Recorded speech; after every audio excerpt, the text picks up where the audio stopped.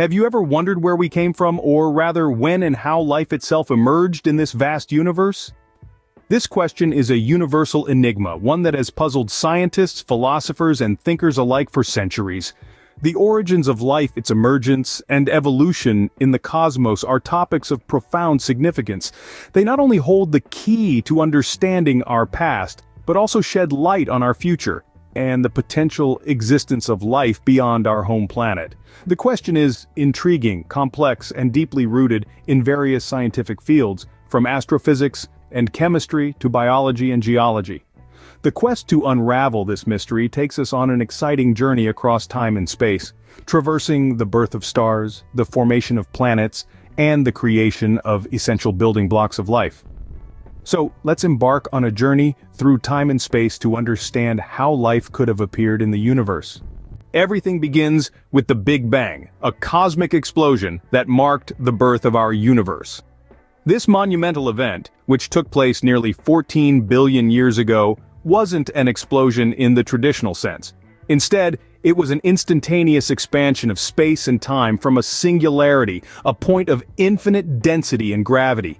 In the blink of an eye, the universe expanded faster than the speed of light, growing from the size of a subatomic particle to a grapefruit. This period of rapid expansion, known as cosmic inflation, set the stage for the formation of everything we know today.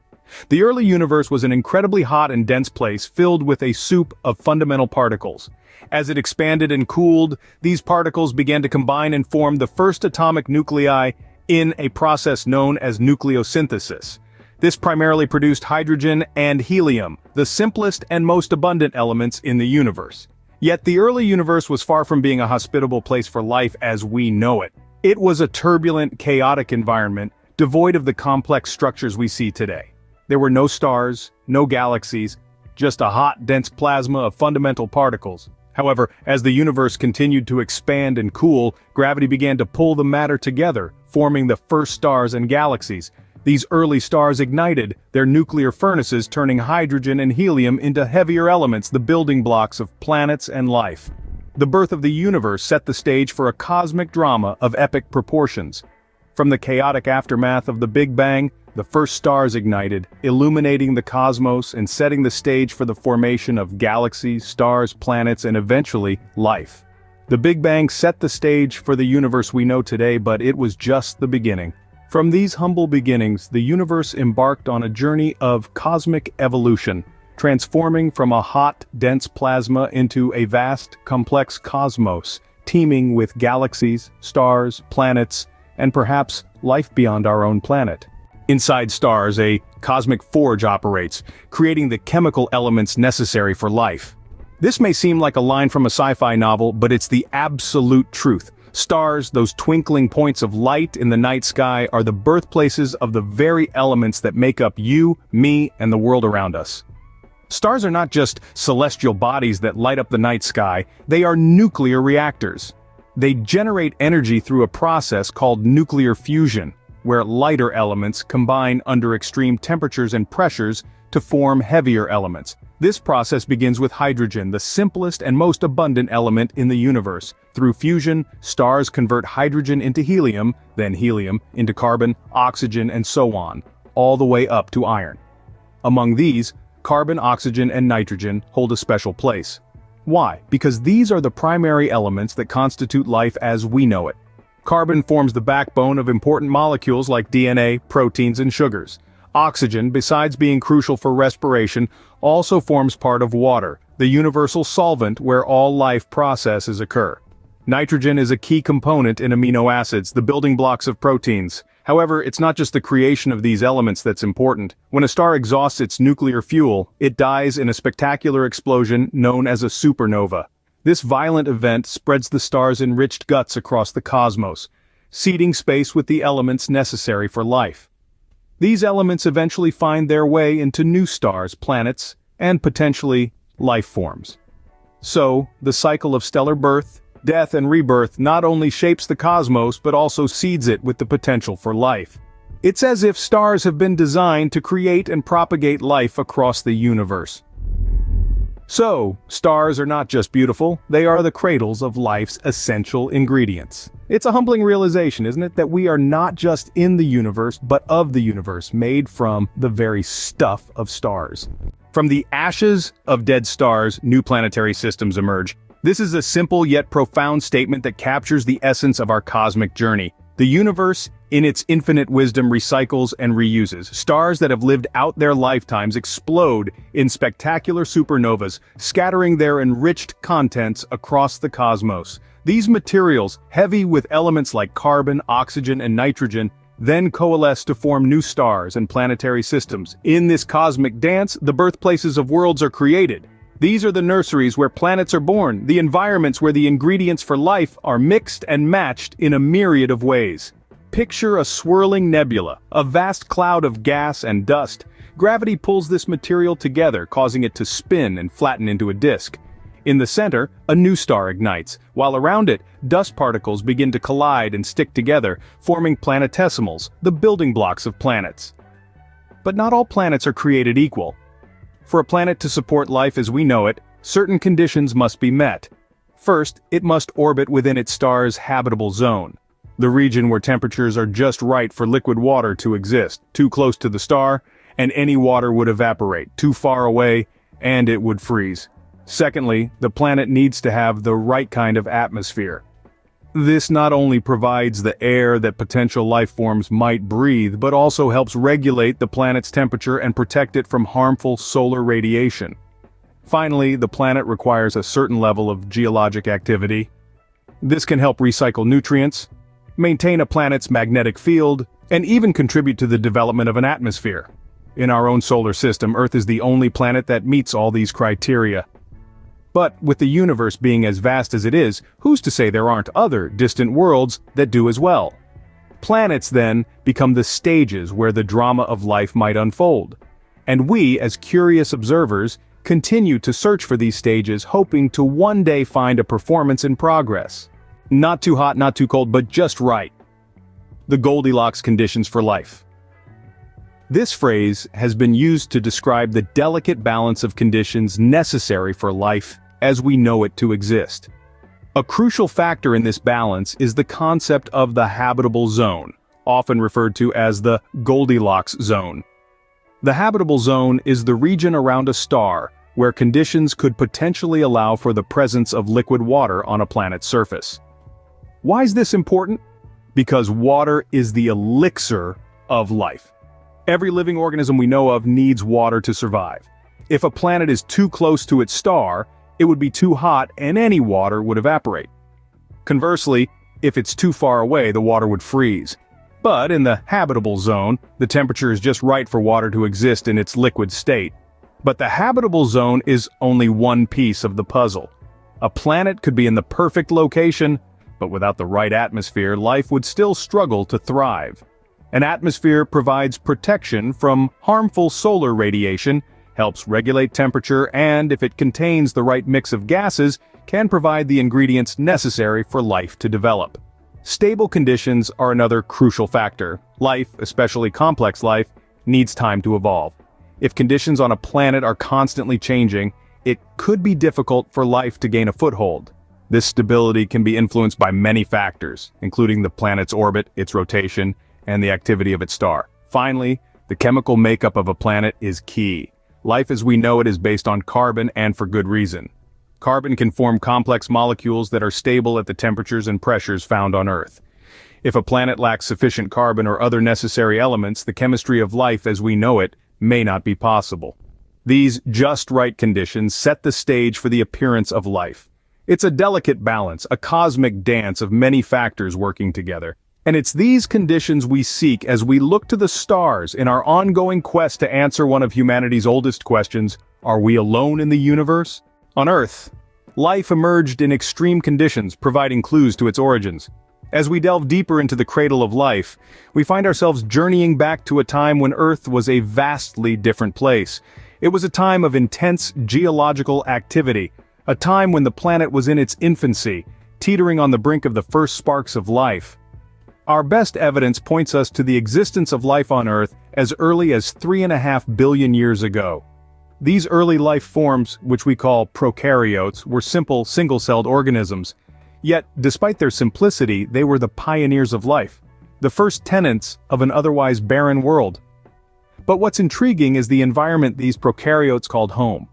They thrived in conditions that we humans would find abhorrent. Boiling hot springs, deep-sea hydrothermal vents, and even highly acidic environments were the cradles in which these primitive life forms rocked. These hardy organisms known as extremophiles are fascinating. Extremophiles, as their name suggests, love extremes.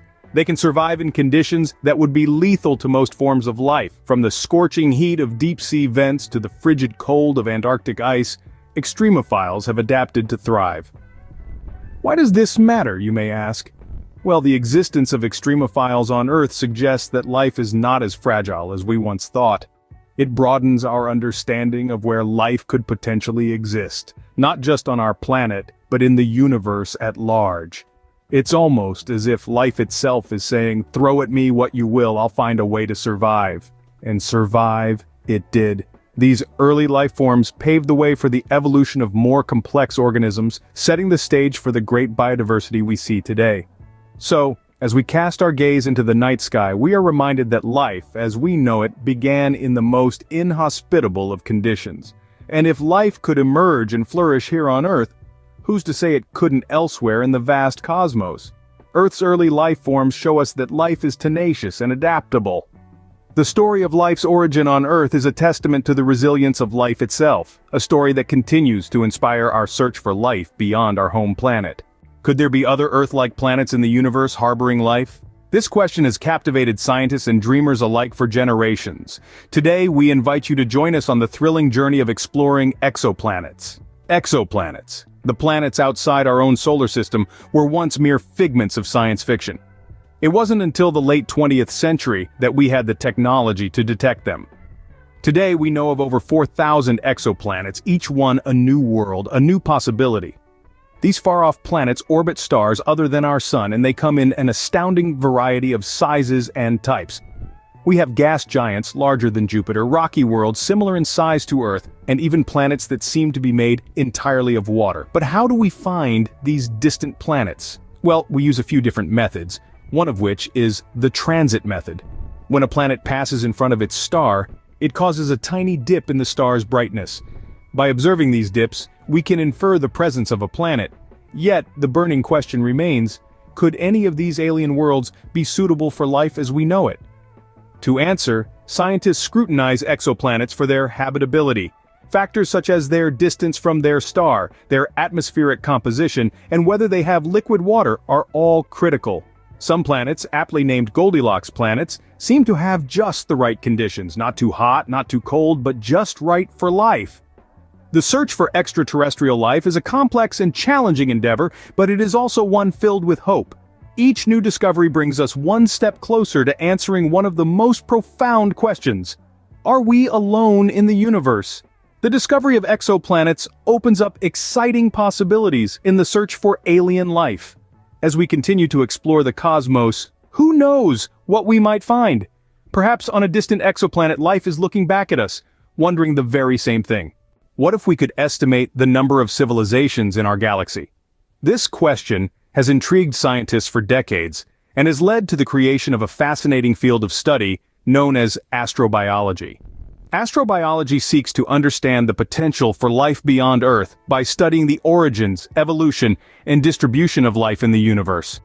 One of the key tools used in astrobiology to estimate the potential for extraterrestrial civilizations is the Drake equation. Named after Frank Drake, the American astronomer who developed it in the early 1960s, the Drake equation is not meant to give a precise number, but rather to stimulate scientific dialogue and research. The Drake equation consists of 7 factors that we must consider when estimating the number of civilizations in our galaxy. These include the rate of star formation, the fraction of those stars that have planetary systems, the number of planets that could potentially support life, the fraction of planets where life actually develops, and the fraction of life that evolves into intelligent beings. Additionally, it considers the lifespan of such advanced civilizations. Now, it's important to note that many of these factors are still largely unknown and open to wide interpretation. For instance, we are just beginning to understand the abundance and diversity of exoplanets in our galaxy. Similarly, we can only guess at the likelihood of life developing and evolving into intelligent beings on these distant worlds. The Drake equation, however, is not about arriving at a definitive answer. Instead, it serves as a roadmap, guiding our ongoing exploration of the cosmos. It helps us identify the key variables we need to understand in our quest to answer one of the most profound questions humanity has ever asked. Are we alone in the universe? While the Drake equation may be speculative, it provides a fascinating framework for us to ponder the existence of alien life. It reminds us that our search for extraterrestrial intelligence is not just about finding aliens, but about understanding the vast, complex universe we inhabit. So as we continue to gaze at the stars, we're not only exploring outer space, we're also exploring the depths of our own curiosity and imagination. The Drake equation, while speculative, provides a fascinating framework to ponder the existence of alien life. Life, as resilient as it is, still faces numerous challenges and constraints. As we delve into the hardships of life, we come to realize that the journey from non-living to living is not a simple one. The cosmos is a vast and often hostile environment filled with extreme conditions that can hinder the emergence and survival of life. From searing hot planets that can melt lead to frigidly cold worlds encased in ice, these harsh environments pose considerable obstacles to the development and sustenance of life as we know it. On the microscopic level, life's building blocks, the cells, are constantly under siege. They battle against harmful radiation, drastic temperature changes, and the scarcity of nutrients. These elements must work in harmony for life to flourish. Even on our home planet Earth, life faces an uphill battle. Consider the extremophiles, organisms that thrive in extreme environments, from the scorching heat of volcanic vents to the bone-chilling temperatures of the Arctic. Their existence demonstrates life's tenacity, but also underscores the stringent requirements for its survival. Beyond the Earth, the challenges multiply. Space is a vacuum fraught with deadly radiation and devoid of the conditions necessary for life as we understand it. Any life form venturing into this realm must be equipped to withstand these harsh conditions. Then there's the issue of time. The universe is approximately 13.8 billion years old, but life on Earth only appeared around 4 billion years ago. This suggests a lengthy period before the conditions were right for life to emerge. The potential for life elsewhere in the universe also hinges on a delicate balance of factors. The presence of water, a stable climate, and a protective atmosphere are just a few of the essential prerequisites. In the grand scheme of things, life is an intricate dance, a delicate balance between existence and extinction. It requires the perfect blend of conditions to thrive, and even then, survival is not guaranteed. These challenges remind us of the fragility of life and the importance of favorable conditions for its emergence. As we continue to explore the cosmos, we gain a deeper appreciation for the resilience of life and the intricate web of conditions that allow it to endure against all odds. The journey to understand life's origins is far from over. We've traversed the vast cosmic timeline, from the birth of the universe and the formation of elemental building blocks to the cradling of life in the early Earth's extreme conditions. We've explored the concept of the Goldilocks zone, where planets could potentially harbor life, and the discovery of exoplanets in our ongoing quest for extraterrestrial existence.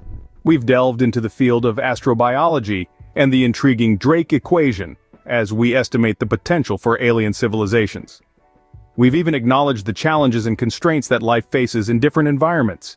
Yet despite our progress, we're only scratching the surface of this universal enigma. As we peer deeper into the cosmic abyss, our understanding of life's origins continues to evolve. With every new discovery, every novel hypothesis, we inch closer to answering one of the most profound questions of our existence. How early could life have appeared in the universe?